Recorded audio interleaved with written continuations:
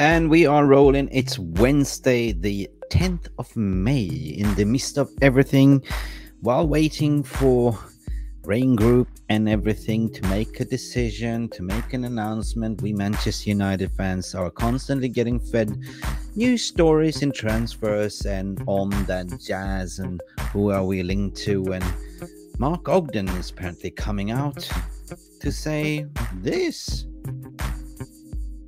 Oh my God, Sheikh Jassim wants Manchester United legends in key role if takeover bid is successful.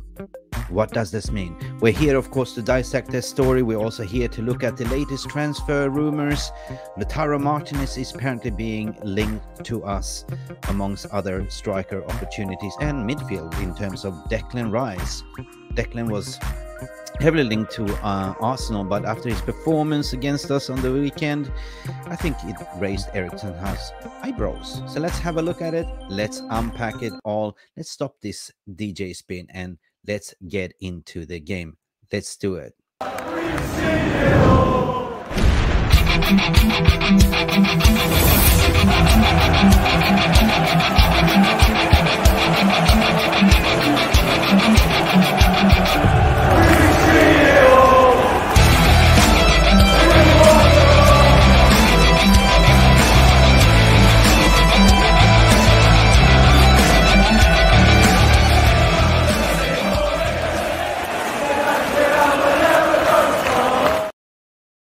Good afternoon, people. How are you all feeling? Are you feeling any better today? It's Wednesday. I know everyone is waiting for that very, very important news. I know that everyone is browsing the news and the phone and what's going on. Twitter is going mental. All the socials going mental, including the journalists as well, including Mark Ogden, who apparently came out just 1 hour ago with in a report. I just quoting from Straight News what he's saying about Ogden. Oggy, I love you to pieces.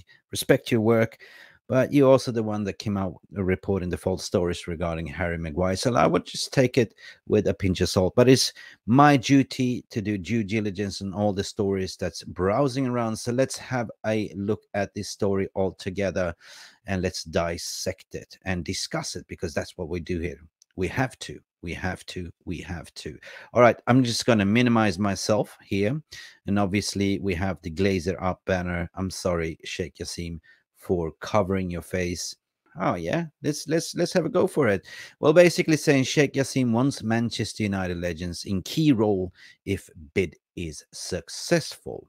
Now, if that is the case, then we might argue, who are those people? Who are actually those people?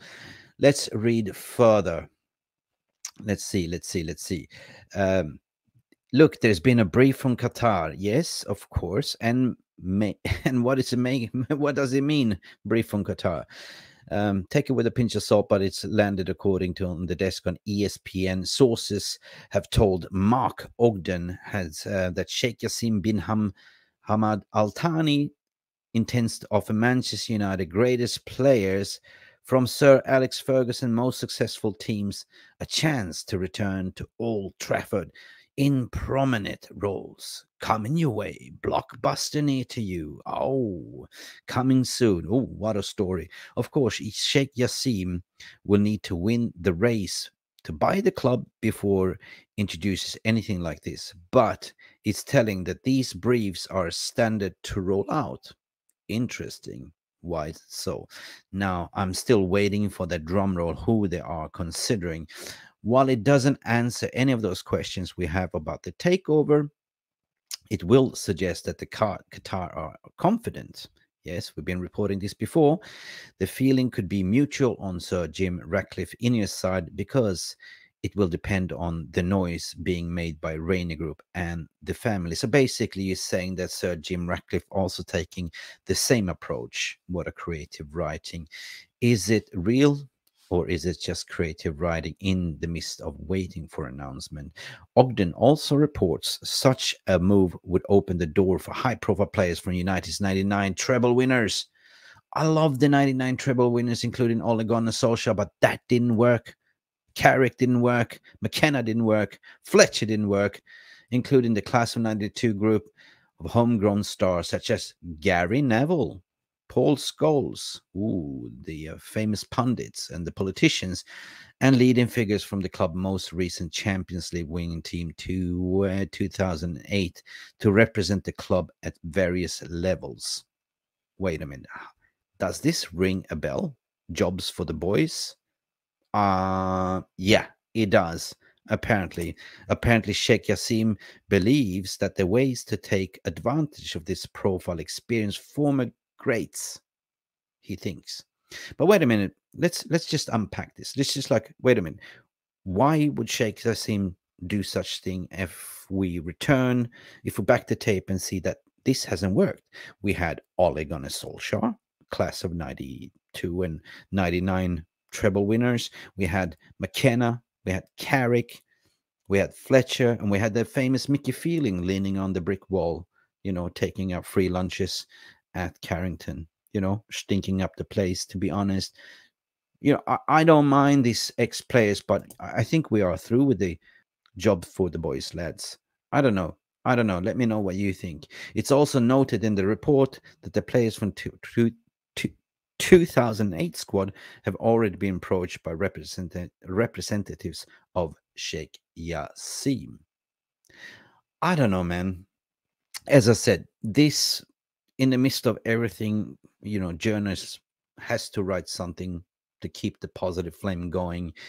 Oggy, has thrown it out there that Sheikh Jassim camp are looking to sort of look at the old boys from 98, class of 92, etc., Scholes and Gary Neville. Fine. I mean, Gary Neville has been the most vocal, but I don't think Gary Neville will give up his job. I think Gary Neville is aiming to be a politician. What do you think? Anyway, for me, this is all lots of spin and jargons, and I will shy away from jobs for the boys, to be honest, right? Another thing that I want to sort of raise just came to my attention now is, bear with me.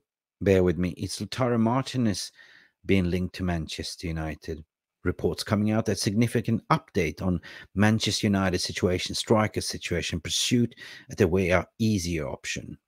Now, why would they say easy option? Well, we've been seeing that, we've been linked to Harry Kane and Victor Osimhen. And of course, Victor Osimhen and Napoli just won Serie A, Scudetto, and all them jazz, and want 150 million for Osimhen. And then dealing with Daniel Levy, it is just opening a can of worms, according to my opinion. Daniel Levy is the most trickiest customer you can deal with, and I've been told that he doesn't want to sell to a Premier League rival. So in certain ways, the way I see it, he'd rather sell to Bundesliga or anything, or fork up 100 million. But Harry Kane has about 12 months left on his contract. Come to summer, he will try to make a move, force a move. But I think that we've seen that before, that Daniel Levy will, basically he will cock block him, not. And this will kind of drag on to the end of summer. But Ten Hag needs his players in early so he can do the pre-tour planning. They can hop on a fly to USA. But let's dive right into Lautaro Martinez and why I personally think it's a very good signing if this happens, right? So let's read this story and what has been said. Well, Manchester United are weighing up the possibility of making a bid for Inter Milan's striker Lautaro Martinez this summer, according to the reports. And as we know, Inter Milan is playing Milan today in the semifinals of Champions League. So it's going to be Lautaro Martinez watch for me as well. The Red Devils are still looking to replace Cristiano Ronaldo. Can you believe it? We still haven't replaced Ronaldo after the Portuguese international went and cried to Piers Morgan. We all know how that went, following the controversial interview. So he got his move to Saudi Arabia, where he's making a lot of money playing sandball. With Weghorst, who was brought in as a temporary replacement in January with Netherlands international, joining from a loan from Burnley until the end of the season, clearly didn't work out. He hasn't really scored in the Premier League as of yet.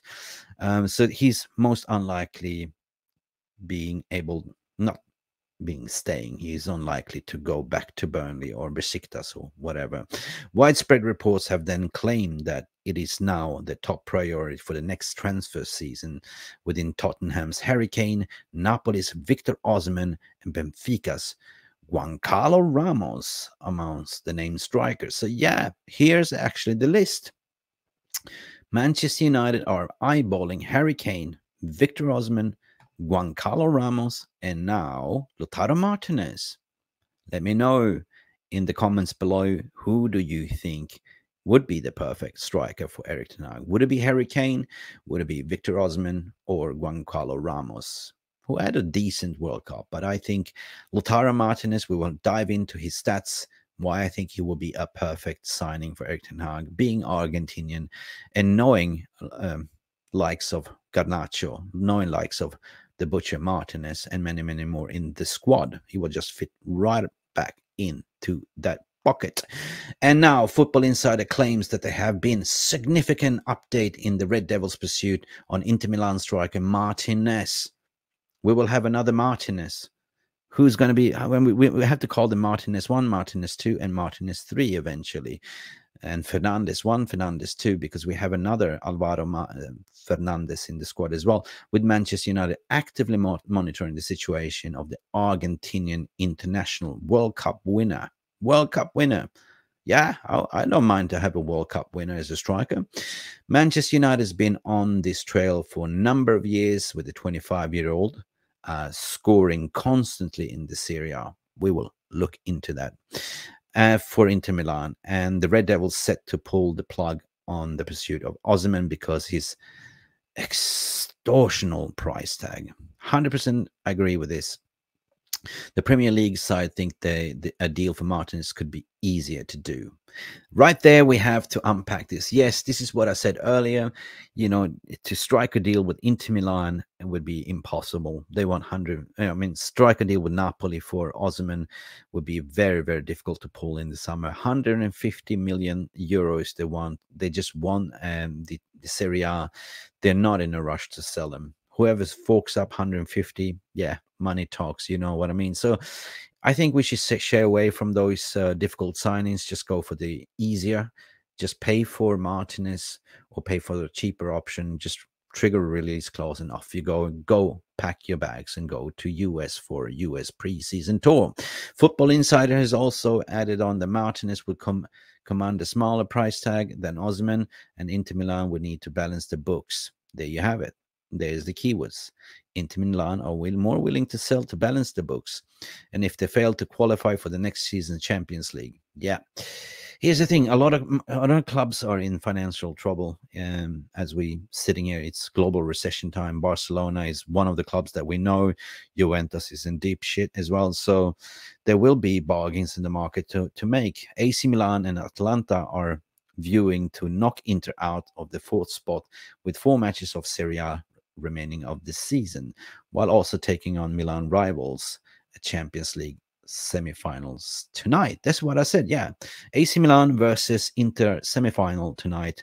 Perfect opportunity to eyeball Martinez, Lautaro Martinez. It's further to say that United boss Ten Hag recently outlined that he wants from a new striker signing this summer. What he wants is a top goal scoring of his list, with desirable attributes. Everyone is different, obviously, but for a striker, the main thing is to score goals by any method. Score with your head, score with your butt, score with one leg standing. That is far, far, far what Erik ten Hag wants. He wants goals. Jokes aside, this is what he said at Sky Sports. But yeah, we all been seeing that there's been knock, but nobody there. You know, balls has been coming in to the 6-yard box and nobody's been there to tap it in, right? Not even Martial recently. And Rashford is not a, number 9. He's a right and out winger, inverted winger, one may ask. But somebody that could be a striker in the future. But we need a prolific goal-scoring fox-in-the-box type of thing that can press, that can defend, that can do all the things that Erik ten Hag wants. like similar like Harry Kane, but in a younger version. We need a striker who scores goals because we have ability in the team to put balls in the box. So we need a striker to finish. Yeah, this is just what I said. You know, we need to finish the dinner, right? We're serving up the entree, we're serving up the lunch, we're serving up everything, but nobody's there to finish the dessert, the full 5-course meal.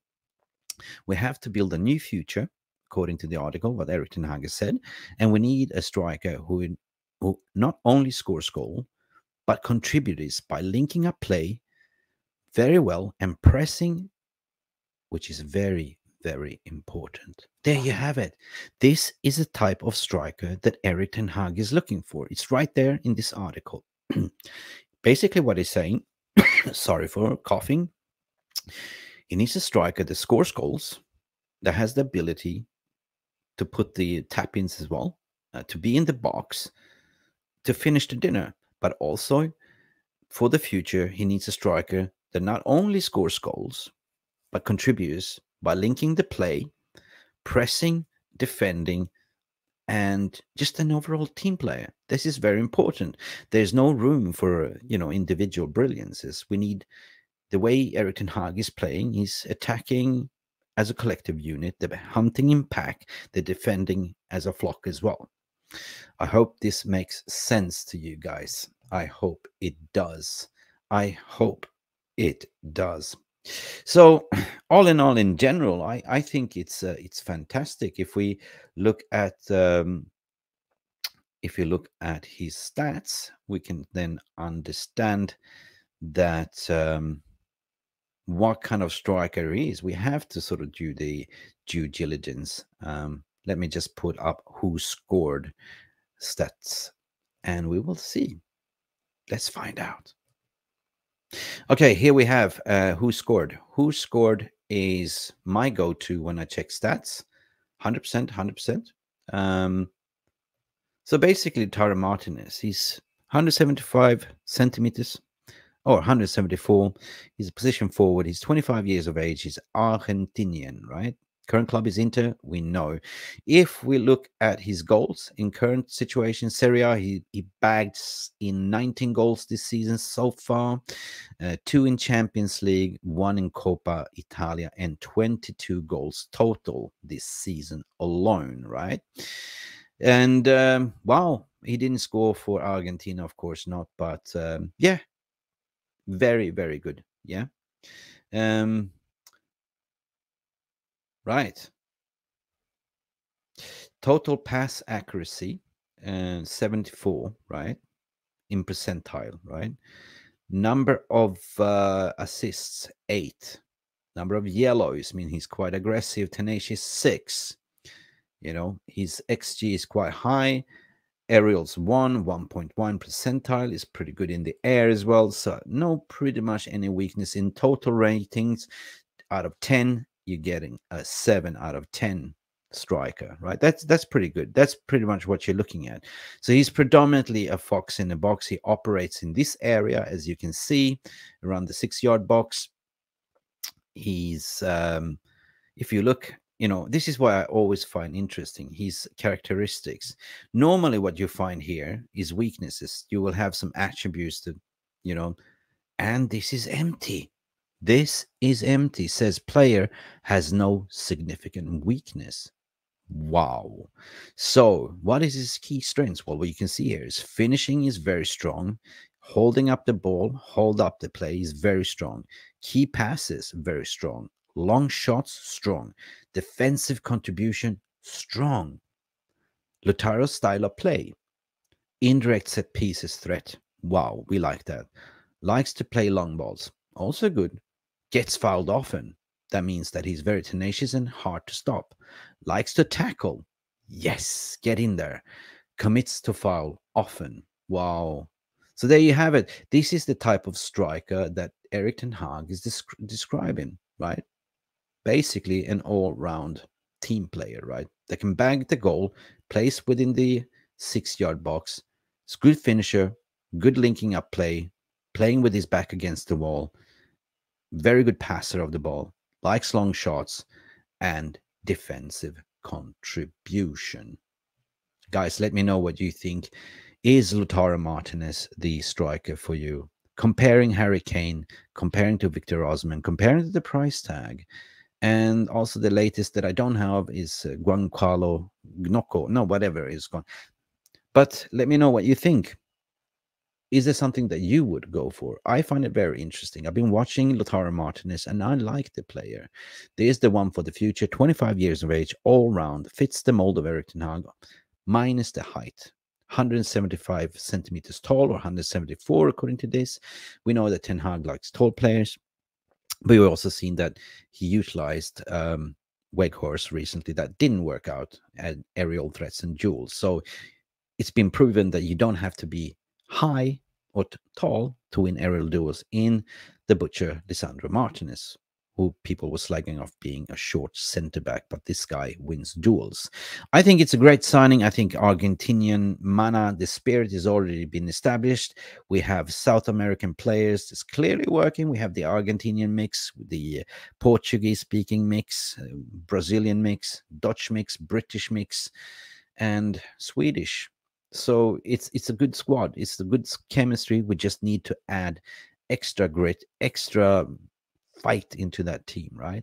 And we've seen that the South American so far has been very, very good. Now, another things that doing the round right today, I don't have anything to share.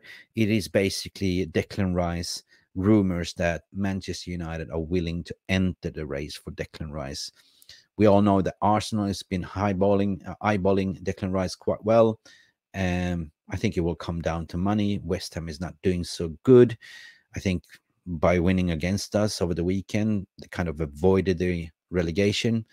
I might be funny to say that Erik ten Hag gave the victory away to Moyes. We saw them how they were talking on the sidelines before the game, shook hands and hug each other and say, hey, you give me Declan Rice, I give you this victory, and off we go, huh? Deal, huh? Deal, no deal.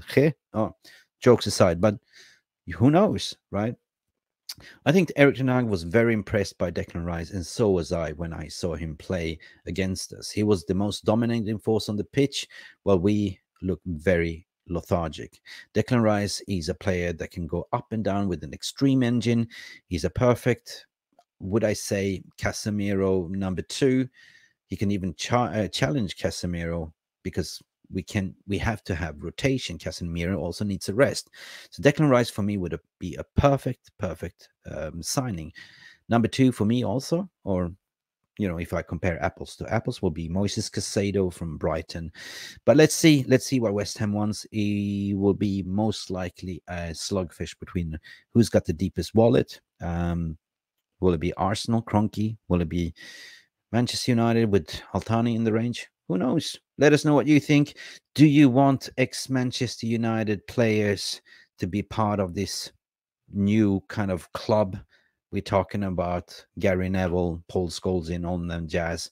I say bring back Roy Keane. That would be something, right? That's the only one that makes sense. No bollocks. Guys, like and subscribe to this video. Let us know what you think. This has been Mick Ruby from Mufc Realist TV.